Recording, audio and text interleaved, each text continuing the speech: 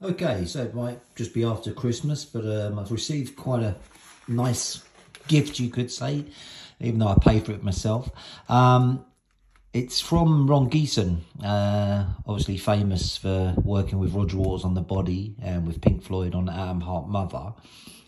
He's recently re-released the Flaming Cow book in paperback, with some notable differences from the hardback book.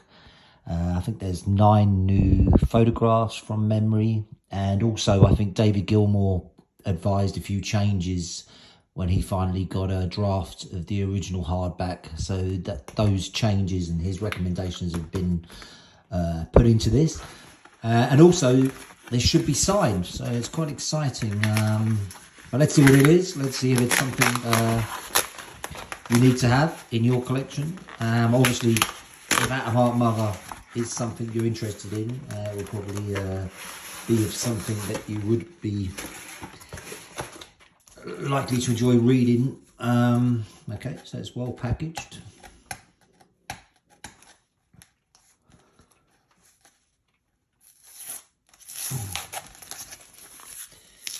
Maybe that's enough for it to slide out. Okay, yeah, I can see the colour. Okay, so there it is. The Flaming Cow, The Making of Pink Floyd's Atom Heart Mother. Ron Geesin, featuring a foreword by Nick Mason. So he's basically signed it entirely with feeling, Ron Geesin, and he's actually dated it. So it was from 10th of December, this year still. So that's nice touch. These are still available. If you go to his website, headscope.co.uk, you can order these, and I think they're like £15 plus postage, and that's a signed copy. So yeah, I think a bargain. But yeah, let's quickly flick through it, see if it's something that might interest you.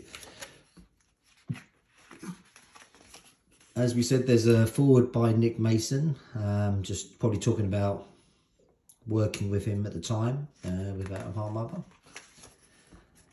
An introduction to himself as well there.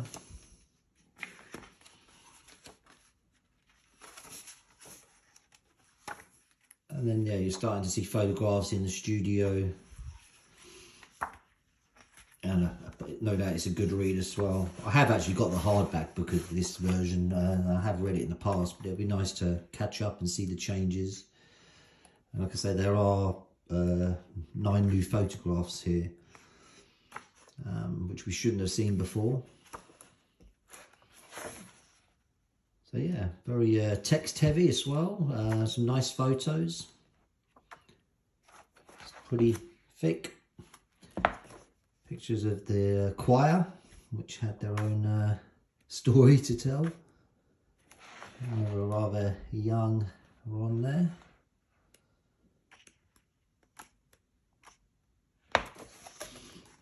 And the band on stage, I think that would be Hyde Park when they performed it.